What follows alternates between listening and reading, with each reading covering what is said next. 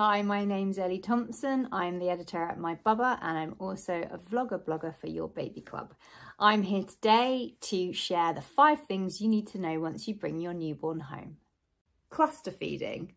Now, this was something that freaked me out when I had my first child. I didn't know what it was. I'd not heard of it. I just thought I was doing really badly at breastfeeding, but it's really completely normal. The good news is for newborns to cluster feed, and it usually happens within the first few weeks or months.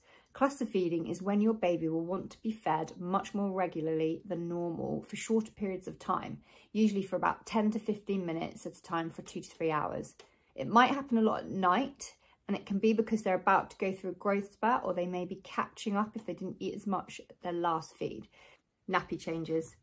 Babies have such delicate skin, it's really important to change their nappy as soon as you realise they've done a pee or a poo. This will help prevent nappy rash.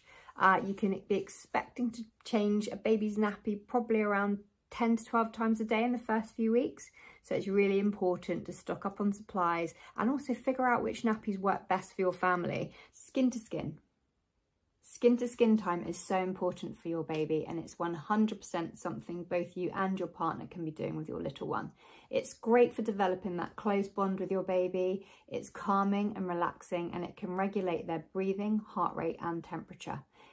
Skin to skin can also stimulate your baby's feeding instincts, and it can help boost your milk supply. Bonus. Sleep and routine. Yep.